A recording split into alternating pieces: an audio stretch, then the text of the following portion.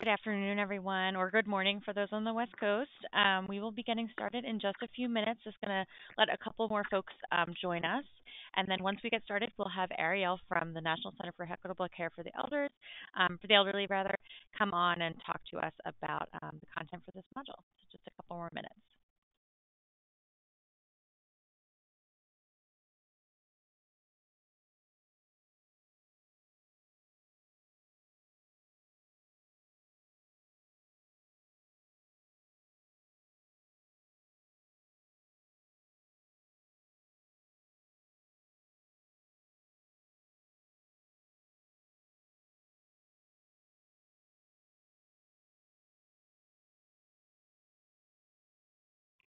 Testing, testing.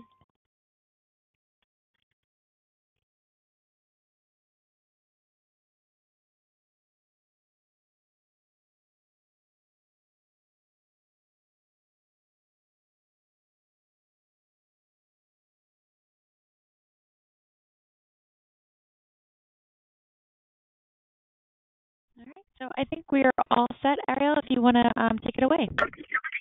Okay, thank you so much. So as Emily said, my name is Ariel. I'm from the National Center for Equitable Care for Elders, and I'm here with my other colleagues on my team. You might have heard from Dr. Reedy in an earlier module, but I'm a brand new program manager, and I'm very excited to be with you all for this learning collaborative on developing cross-sector partnerships to improve health outcomes.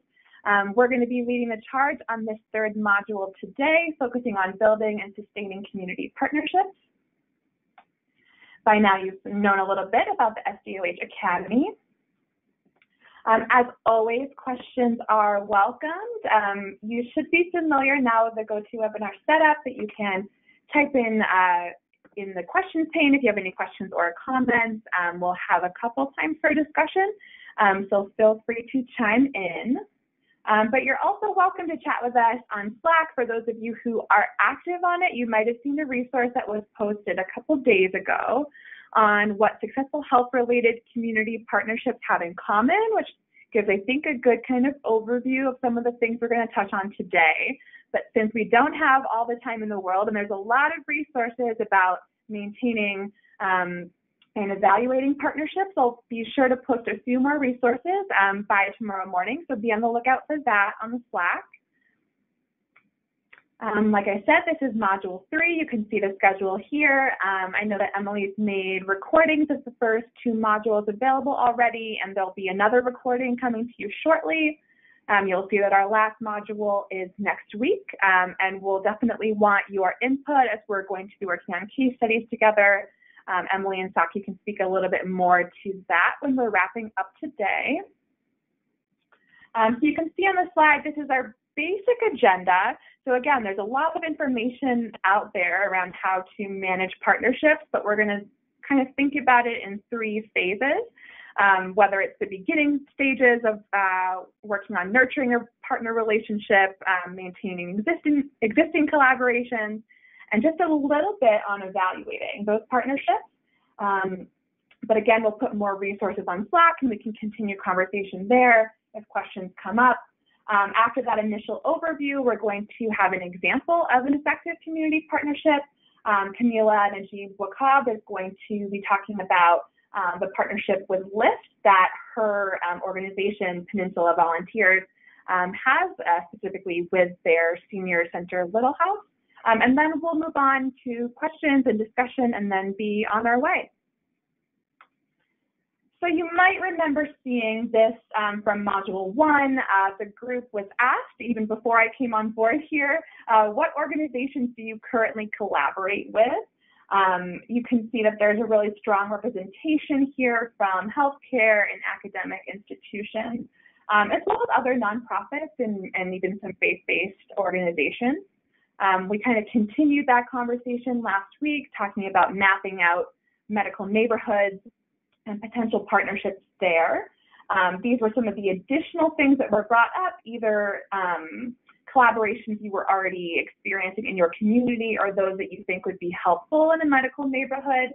That can be really great assets in a partnership when it's geared towards the health of the community. It could be community centers, transportation services, which we'll hear even more about at the end of our presentation today, as well as food banks and interpreter services, all potential really helpful partnerships to have.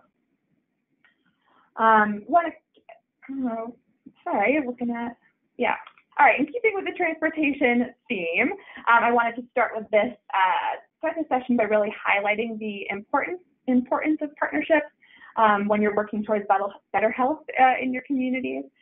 Based on our previous slides highlighting both your current and desired collaborations, this isn't new to you that partnerships are important, but it's a nice image to think about them being effective vehicles for collective action. When approached in the right way, we can really accomplish more together than we can on our own. So not all partnerships look alike, and I think it's helpful at the start to really make a note that there are different levels of interaction that your health centers could be having with any of those other community organizations. There really could be benefits to any of these stages, so there's not really one right way to have a partnership, but you can see where maybe some of the beginning stages would be in networking, moving on to coordinating, cooperating, and then perhaps even collaborating.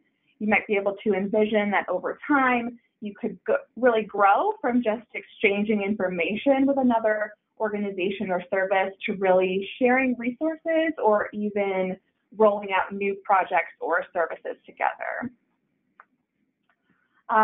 So we know that partnerships are important, but that does not mean that they are easy. We're going to take a moment to do a quick poll to identify some of the tricky spots that you may have encountered while trying to build or maintain a partnership. Emily is going to help us get a poll going. You can kind of mark anything that applies, and if you have something, a barrier that you've experienced that's not listed, please just type it in the question box. That'll be served sort of as our other option. You can take a moment if you have been working to build or maintain a partnership. Have you encountered any of these challenges, whether it's buy-in and commitment, perhaps communication, division of responsibilities, finding sustainable support or funding, and then evaluation of that partnership.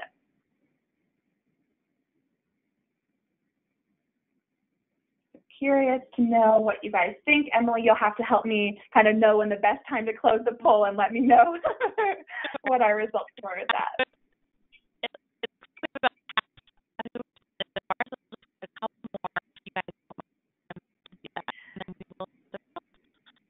Emily, I'm not sure if it's just me, but you were breaking up for me, so I apologize if everyone else was able to hear it clearly.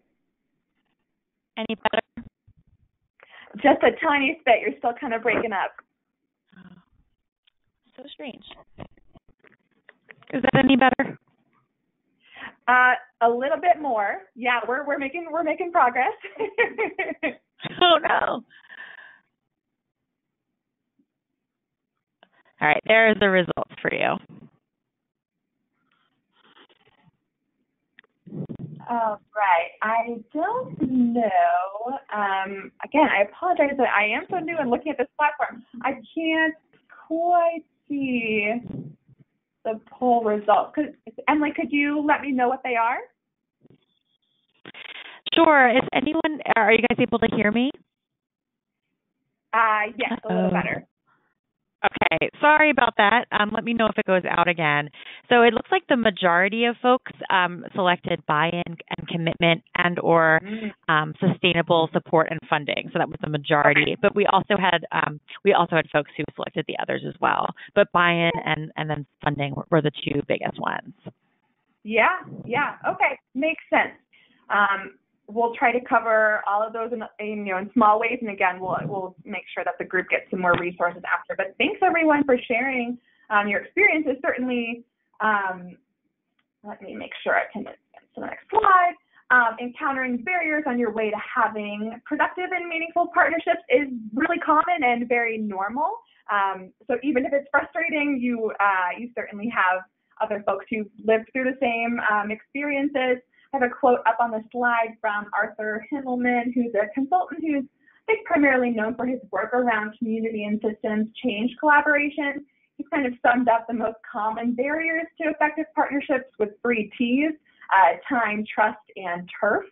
think that roadblocks to effective partnerships may be a result of limited resources or a lack of understanding or openness in new relationships. The idea of turf sort of comes into play when there are concerns or sensitivity around who has to do what or who gets the benefits. When those issues arise, it can get uncomfortable and it might keep a partnership from growing properly.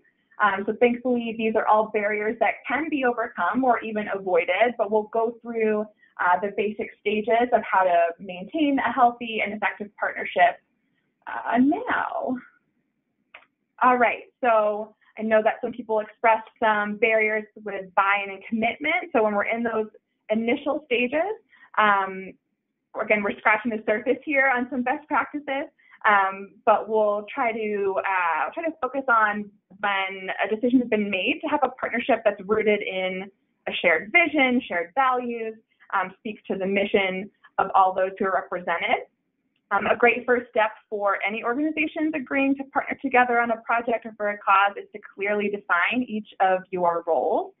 It's really important for those roles to be realistic and achievable for everyone. Can help avoid some of those barriers that we just talked about, perhaps not having enough time or feeling like the work is imbalanced. Building trust is really foundational in nurturing new or growing partnerships. Open communication can help to encourage that to really develop. In addition to being upfront about each organization's interests and overall capacity, outlining a really clear plan around how goals will be set and how decisions will be made in the future leaves nothing up to the imagination. So open communication from the start will help avoid members of a partnership who either are not comfortable enough to fully participate or contribute, or on the flip side, want it their way or the highway. It's also really important to value the differences that are around the table. A collaboration that has a really wide variety of perspectives and life experiences is going to be able to effectively speak to the needs of the population that you're serving as a whole and not just one part of it. And our own participation in a partnership with folks who have different backgrounds than our own can allow for some good personal growth and an expanded worldview. So that shared vision and common goal that often sparks a partnership can help to shape the way the group talks about its mission and approach. Certainly speaking the same language doesn't mean we have to have the same perspective, but it does require the collaborators to come to an agreement about how they define and talk about their work amongst not only each other, but the larger community. Again, being really clear and decisive about your approach can help save some hassles later on with some of those common barriers to those effective partnerships. And finally, it sounds so simple, but it's important to note, everyone's really got to show up for a partnership to work. Being present in the community that you're working for and staying engaged in the work that's happening will help give helpful insight for any of the decision-making processes the group might be tasked with. All right, so once everyone's on board and ready to tackle your goals, it's essential to have clear ground rules. So this speaks to the open communication that we referenced on the last slide. There shouldn't be any confusion about what your standards of conduct are, how often you're meeting, what tasks are due and when, and perhaps what the best referral system looks like for certain services. While everyone involved in a partnership plays an important role, it can be helpful to identify and maintain a core leader or leadership team to keep track of goals and be committed to navigating the group through a landscape that often encounters pretty frequent changes. These are folks who can take a more active role in identifying future projects and collaborators as well, potentially even funding. So we got a couple of folks saying that sustainable and sufficient funding could be a barrier to some partnerships, can definitely be a challenge for folks. We don't have enough time to do a deep dive on that today, but an essential best practice in maintaining a partnership over time is to aim for multiple sources of support, especially when things are changing. And when working with just about anyone, it's possible for conflict to arise, but maintaining healthy partnerships requires tackling some of that conflict head on in order to avoid long-term consequences. So those leaders might need to embrace some short-term discomfort by talking through disagreements with the goal of ultimately getting back on the same page. Another aspect of that all-important open communication is to ensure that there are opportunities for the group to give feedback and to make efforts towards change when any concerns are identified. So depending on the size of your group and the projects that you're partnering on, this might happen with more casual asks or a scheduled time for reflection. So the core leadership or the partnership as a whole may not always get things right. You're human, especially if you're new at the work that you're developing. What matters most is a willingness to revisit a plan or an approach and make the necessary changes and keep working towards your agreed upon goals. All right, so when it comes to evaluating those agreed upon goals, there are quite a few approaches depending on your size, your resources, the expectations of your stakeholders. I'll be posting, like I mentioned, at least one guide in Slack before tomorrow morning that's dedicated to the fundamentals of evaluating partnerships from the CDC. That's very helpful, so I'd encourage you to take a look at that to really dive into the outline and design that goes into a formal evaluation, but wanting to bring up just a few basics to keep in mind for now. We have the questions on the slide about what targets do you want to reach and by when, but I also think that even the first question to ask would be, who is the evaluation for? What do they want to know? Painting an accurate picture of how well your partnership is doing relies on clear groundwork being laid in the nurturing and maintaining stages that we've already discussed. When there are very clear objectives and all involved in the partnership continue to be on the same page about your approach in achieving them, you or perhaps more formal evaluators would be able to look at your progress over time. Again, the actual evaluation questions being asked and data being collected is going to depend on a lot of factors for the organizations involved, but including everyone at the table in that process in some way can continue to help strengthen the rapport that you have. There will likely still be a need for core leadership to oversee the process and communicate to the group how much time and analysis the evaluation will require. And when you have a partnership, which most of you on the call would, partnership focus on better health outcomes for a specific community, it won't result in claiming sole credit for a long-term positive change that occurs in your target population, particularly if there are other organizations or campaigns working toward a similar goal. That certainly doesn't take away from the collaboration's contributions to that wider goal, and an evaluation can help identify the more effective short-term efforts that are being made. And of course, the results of an evaluation are meant to be learned from and shared with others. There might be several groups represented in an interested, invested audience, including your stakeholders, your other group members, potential future collaborators, and anyone else who might be affected by the outcomes. So that's a really high-level overview of nurturing and maintaining and evaluating partnerships. Again, we're going to give some more resources to speak to the details, but I want to pose some questions, particularly to Emily and Saki, the other faculty on the call, but as well as the whole group, kind of thinking about partnerships that you've had so far. What has a successful partnership looked like for you? And maybe something about any barriers to collaboration that you've personally experienced. If maybe Emily and Saki, if you identify with some of the main responses to the poll question, and then would love to also know, sort of leading into learning from Camila and her partnership, if you've had any experience supporting residents of public housing with their transportation needs through a partnership. So it's a lot of questions all at once, but wanting to turn it over to Emily and Saki for a few minutes, and then certainly have the question box open as well for folks to give their answers to any or all of these questions. Thanks so much, Ariel. That was a really wonderful way to outline partnerships and how to maintain and nurture those partnerships. We have a couple of things to share. The first is that NCHPH worked with NNCC on describing partnerships between health agencies and housing authorities. And we have a publication that's available that we can pass around to attendees that kind of describe all of those different kinds of partnerships. I think one of the questions that we often get is how to develop a formal relationship, and what does that entail? Is it a memorandum of understanding? Is it participation in each other's boards? How do you actually formulate the partnership? What does it look like? And I know there have been some rumors or questions of whether or not HRSA is going to require PHPCs to have some sort of formal relationships with their housing authority in the future.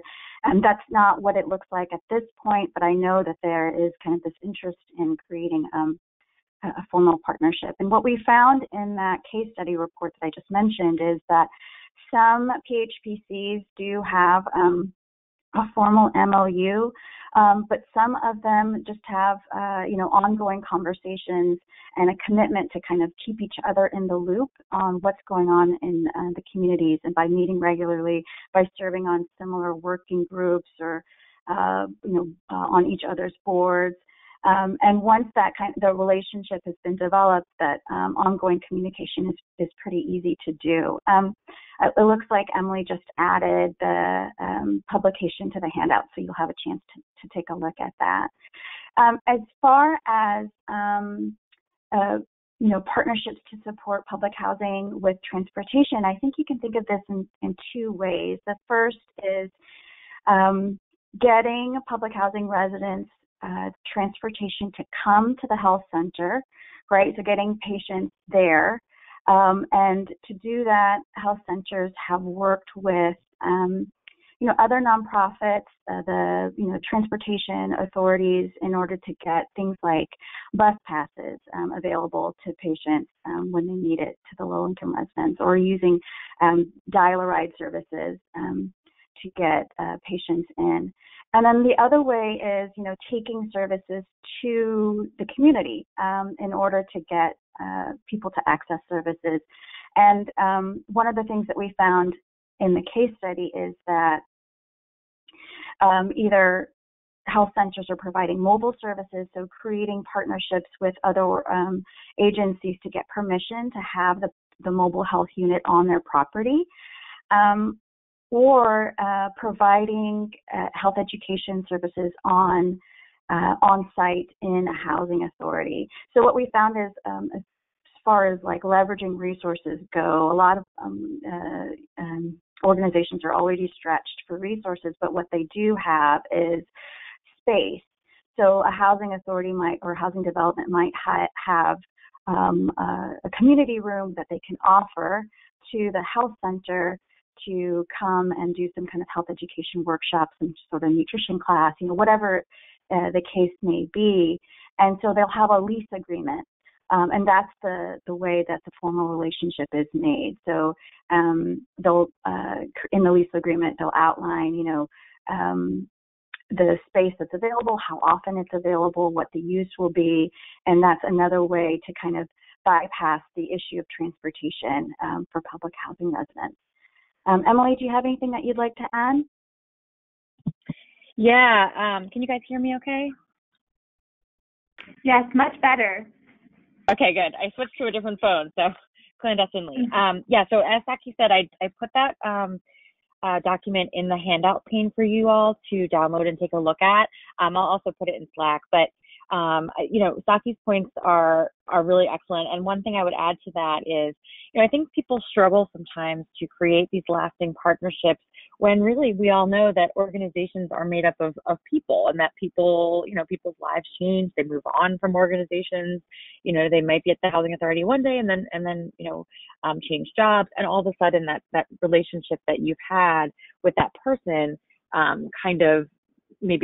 the relationship you've had with the person doesn't translate necessarily to the organization. So we found that there is that continues to be a struggle for folks to have that continuity when someone leaves an organization, for example. So I think Saki mentioned lease agreements, MOUs are a great way to maybe formalize some of that partnership so that it's at least written down somewhere so that there's some continuity.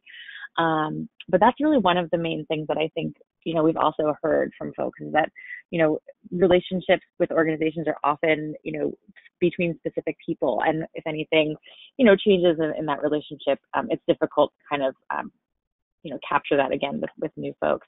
And I'd actually just want to encourage folks, the attendees, if you want to share any of your barriers or experiences, please feel free to raise your hand. There's that option on there on the webinar pane for you, and we can unmute you, and have you sort of speak to us about that and speak to your peers about that. You can also, as Ariel said, put that in the questions pane too. Any barriers that you face, or alternatively, any successful partnerships that you'd kind of like to share.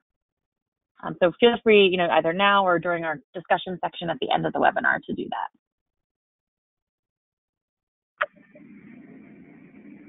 Yeah, that sounds great. We can certainly give folks a minute, but again, to your point, Emily, we'll have a little bit of time at the end for discussion, and we can continue the discussion on Slack as well. And again, we appreciate folks responding to the initial poll question to talk about some of those barriers that you might be experiencing already, but would love to hear your successes as well, or any other thoughts that you have around those collaborations. Before we transfer to our featured speaker, I want to just review a case study that we looked at in Module 2 last week, talking about medical neighborhoods and mapping those out. You might remember this, that Mrs. Rivera lives close to the health center, but without consistent transportation help, she might still struggle to make her appointments. So our featured presenter today, Camila from Peninsula Volunteers, is going to speak about exactly the type of service that Mrs. Rivera could have used in this scenario, safe and comfortable transportation from her home to her medical appointments. So I thought that was a good tie-in, knowing that transportation was a need that was highlighted, I believe, in the initial survey of some of the folks who are participating in this learning collaborative. So with that, I will pass it over to Camila. Hello, this is Camila Naiti-Bwaka, and I'm the program coordinator for the Peninsula Volunteers Little House Activity Center. And I will be discussing our senior transportation program, which we've had in existence for over 3 years. A little background, next slide, please. A little background on the transportation program. At about 3 years ago, we decided to do a really comprehensive survey of what some of the challenges are facing our seniors in our community. So we sent out surveys to hundreds of residents in our geographical area to find out what was lacking for services for seniors. And one of the two main items that were on the top of the list were housing, and then the second one was transportation. We found that a lot of seniors were not making all of their medical appointments or not visiting service-oriented destinations because they did not have access to safe and affordable transportation. So with that in mind, we were connected with our health district. It's called the Sequoia Healthcare District, which provides funding for different organizations based on taxpayers, or based on the taxes that they raised from the community to provide services for health-related services. So we worked, that was our first partner. We worked with them, and we decided that a low-cost, efficient ride service was necessary to help address the needs of our seniors. Next slide. So after talking with the Sequoia Healthcare District, and they agreed to put up funding for a pilot program to see how we could address the transportation needs. Next slide. We reached out to different rideshare companies to see who would be interested in becoming the third partner in this program. And we talked to Uber, we talked to some other companies, and then we reached out to Lyft. And Lyft was very excited about helping us meet the needs of our senior clients. And so they actually had a business model called their concierge service, which is a desktop application for getting ride services to clients, and it's a akin to their mobile application, but it's designed mostly for like nonprofits and other service-oriented organizations to use for transportation services. And so basically, we basically installed their software program on our systems at Little House, and we were able to provide riders with fast, within minutes of them calling here, a fast and low-cost rides for their doctor and dental appointments or to the senior centers within the area. Next slide. So basically, we were able to provide a low-cost service, which the Sequoia Healthcare District helped subsidize. So our riders only paid between $4 to $8 for their rides to their doctor or dental appointments, and then the rest of the ride that Lyft would charge would be subsidized by the healthcare district and other funders that we sought out subsequent to this program beginning. It was very efficient. The rider would just call into Little House and say, hey, I live at X address and I'd like to go to my doctor. And with our concierge Lyft service, we were able to go into our database, get access that person's information, and then send out a driver to that person's house within 5 to 10 minutes of them calling. And then the same would be on the way back. They would call us from their doctor's office and say, hey, I'm ready to be picked up and taken back home. And so so one of the things that we found is that the riders were very they felt more comfortable and safe calling us and giving us their, they would give us their credit card to put on file, and we would charge them every day after the ride was completed. But the riders felt comfortable calling the senior center because they know us more intimately, and they knew that we would be tracking their ride and making sure that they got to their destination safely. And so it was a sense of comfort that they were able to have through this service. And this was different from, having buses which have limited locations, or taxi cabs which are more expensive, or having to rely on family and friends, which, sometimes can be considered a burden, having to, rely on them. And then the rideshare apps and browsers require a lot of technical know-how, which a lot of the seniors did not have. A lot of them didn't have smartphones or were uncomfortable using the applications on their phones. And so through our service, those issues were alleviated.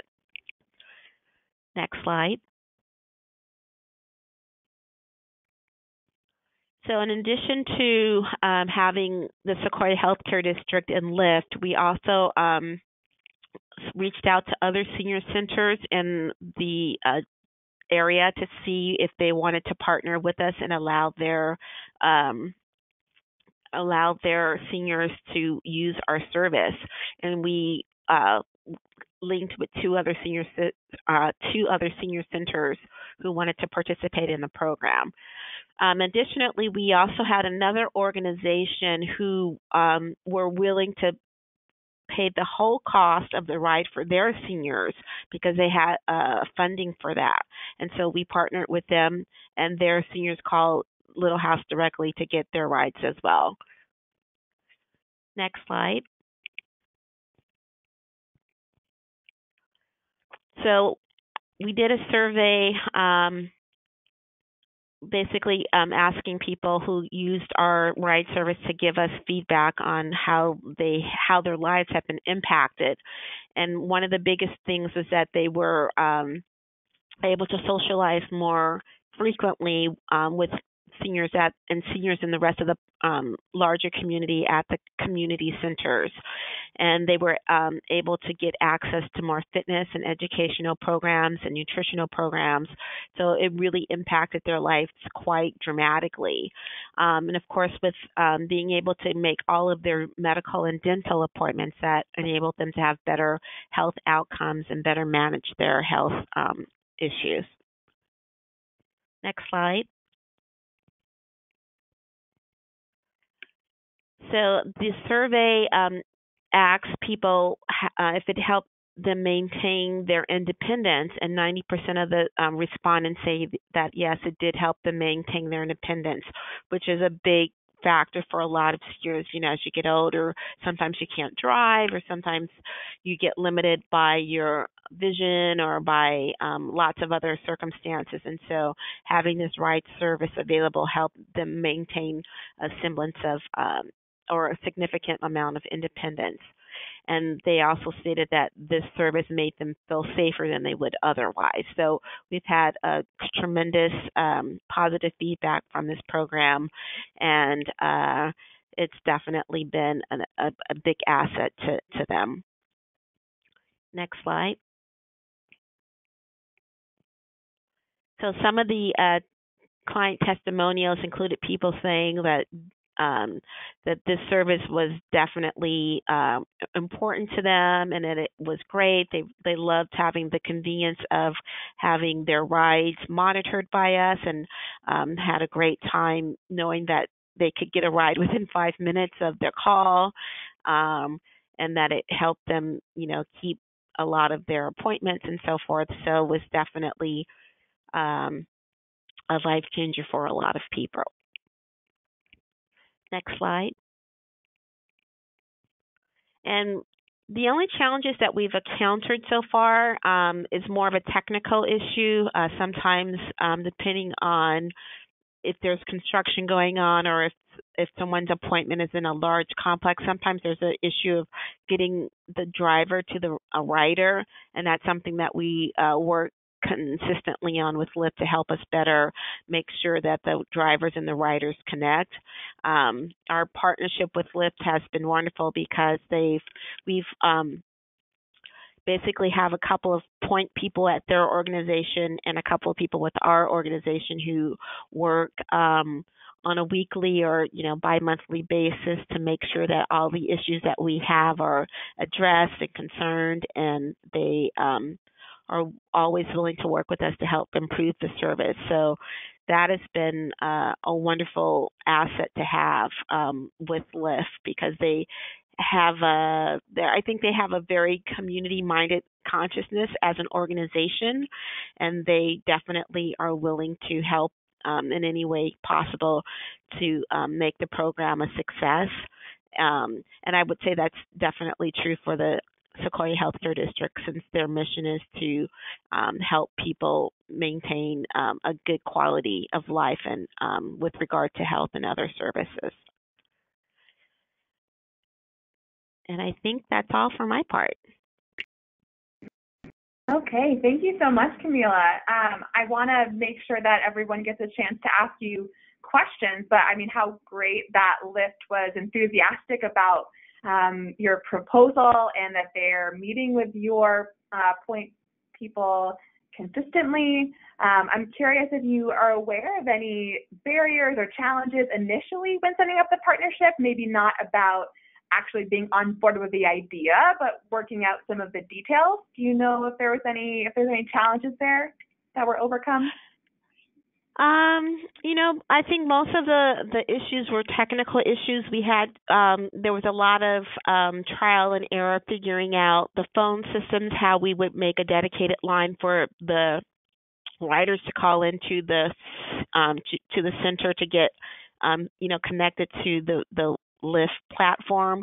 So it took us a while to figure that out.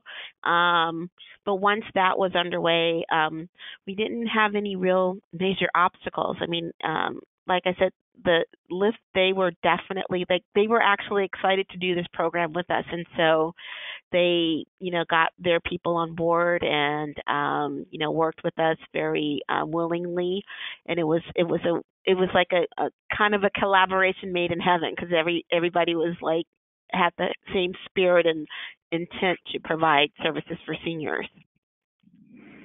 Sure, yeah. I think that when we asked the group initially today what sort of barriers they've encountered, if it's buy-in or commitment, or then sort of sustainable funding, it sounds like with these partnerships here, everyone's really committed to the idea and really wants to make it last, which is great. But yeah, thank you so much again. Emily and Saki, did you have any specific questions for Camila before we open it up to the group? I do. I have a quick question. So I think one of the barriers that organizations often face is identifying who to speak to in the partner organization, especially if they're not familiar with the organizational structure. And so I was just wondering if you could speak a little bit to how you figured out who to contact at Lyft, and how does the organization, if it's a national organization, do they have regional offices, or if there are other health centers that are on this call that would like to approach Lyft, who should they be contacting, and how did you guys navigate that? Well, I wasn't personally involved in that aspect of it, but I'm pretty sure the person who was our point person here basically emailed the general. I'm trying to think of the name that the name of the person, but they emailed the Lyft support team and said that, hey, look, this is what we have proposed. Do you guys have a system in place to, help us with this? And they were able to connect our person with their community action. I can call it like a community outreach program. And so it was kind of like, since Lyft had already had their system in place, it was easy for us to connect with them and get it started. Great. Thank you so much.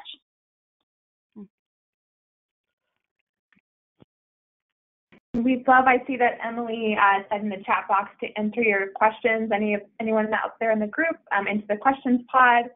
Be happy to hear if people have questions specifically for Camila about the Lyft partnership, or any sort of other thoughts or questions about building and maintaining partnerships. I do have a question, Ariel, from Stephen, who asked, and this is, I think, for Camila, was there any barriers with Lyft and those who were in wheelchairs? And then did Lyft have someone dedicated to wheelchair drivers? That's a great question. Thanks, Stephen.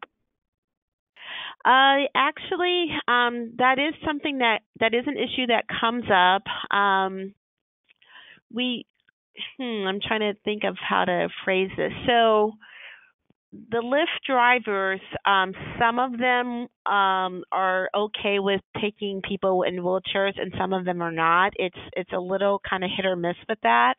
It is something that we are conscientious about, because the Lyft drivers are kind of like independent contractors. They don't necessarily have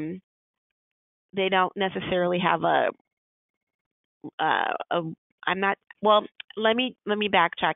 I'm not quite sure what the policy is with Lyft and their drivers about having or taking wheelchair riders, but when we have someone in a wheelchair, we let the driver know before they take the call, and sometimes they will say, no, let's give it to someone else. But for the most part, it hasn't been a big issue, and the people who've had wheelchairs or walkers have been able to get the drivers to help them out.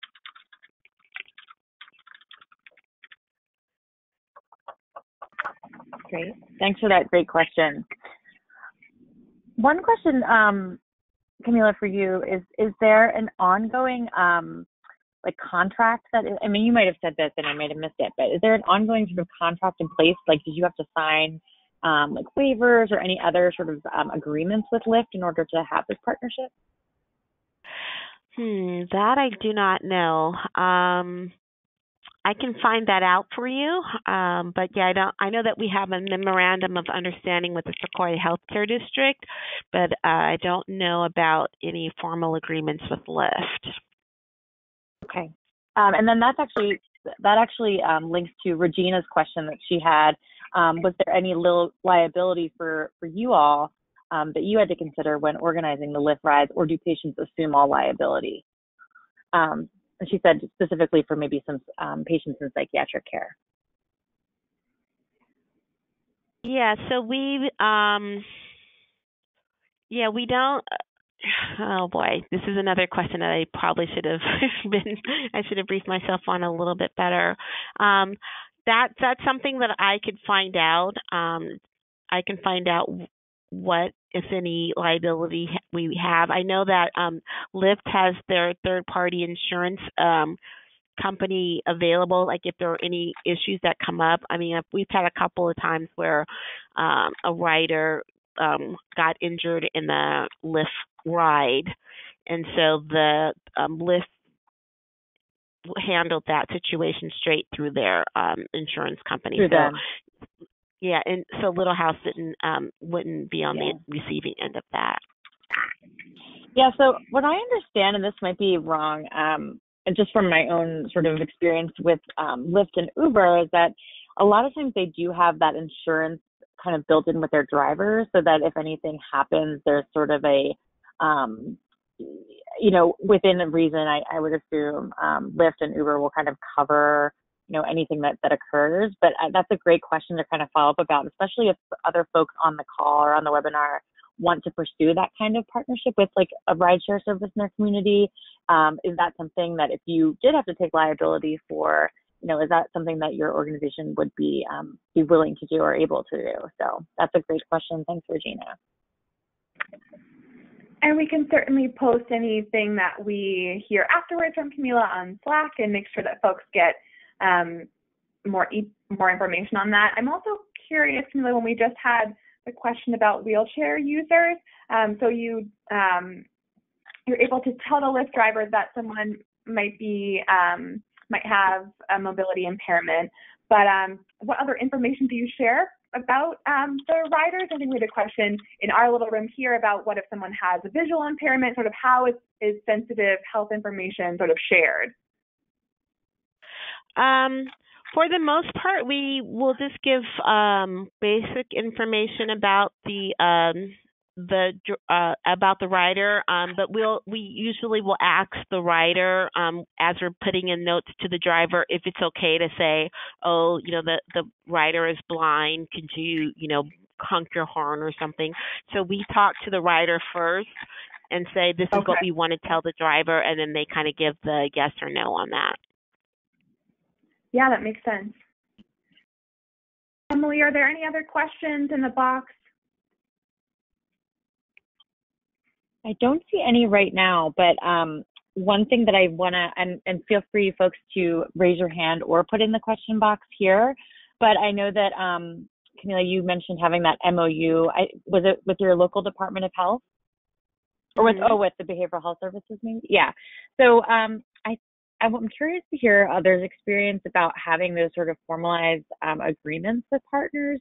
And, Camila, if you can talk about who at your organization was sort of responsible for making sure that was written in a way that worked for you and kind of executing that. But others can feel free to share their experiences in the. Yeah, so we basically, our CEO was actually instrumental in helping realize the understanding between the health district and our organization. So he was definitely at the forefront of the process. Just I think we might have missed your first. Sorry, I think we might have missed your first part of your answer there. Who was it that you said? Oh, it was our CEO. Oh, great. The CEO of our organization was definitely part of the process at the very beginning, and so he was part of the drafting of the or not the drafting, but he was part. He signed and made sure that all of the elements of the agreement were in place.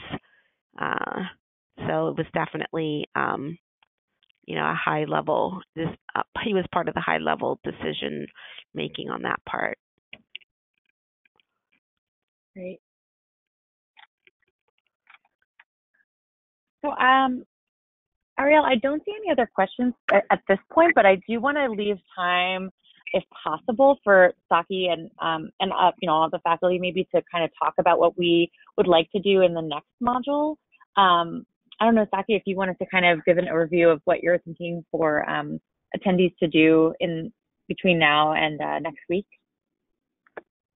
Sure, thanks. So we're hoping that the next module, which is on leveraging resources to expand or promote growth, I think that's the title of it, But we were hoping to get feedback from you all as participants and really engage in discussions with you about your personal experiences. So we're asking everyone to submit a case study, brief, very brief, 1 to 3 paragraphs long, just kind of outlining some background, some of the challenges that you faced in developing a partnership, posing a question,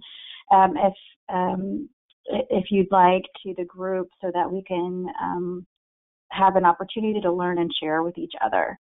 And I think it's on Slack, just like that request is on Slack, and I believe Emily also circulated that to the emails of everyone that's participating on these modules.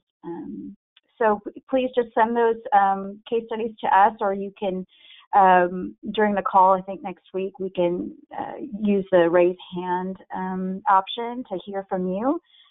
But we really like to focus this next module on having a conversation with you all.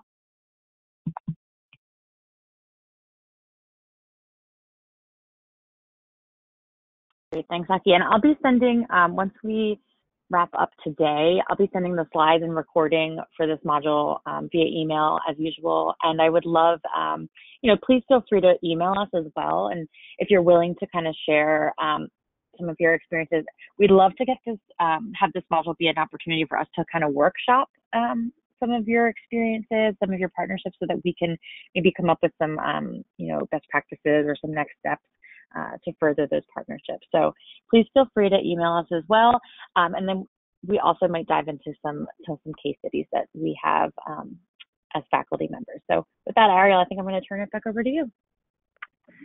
Yeah, thank you. There's not much else we can say except for thank you for participating. If you have extra questions for Camila specifically, you can put those in Slack. We can pass them on to her. And again, Camila, if you find any other additional answers or resources, I'm happy to pass them along to the group as well. So we'll make sure that all the information gets to the proper folks. So we look forward to continuing the conversation with you through this week, and we'll see you next week for Module 4. Thank you so much for Thank you, allowing me to be everyone. part of this panel. Thank you. Thanks for being here, Camila. Thank you. Have a great day, care, everyone. Bye-bye. Bye.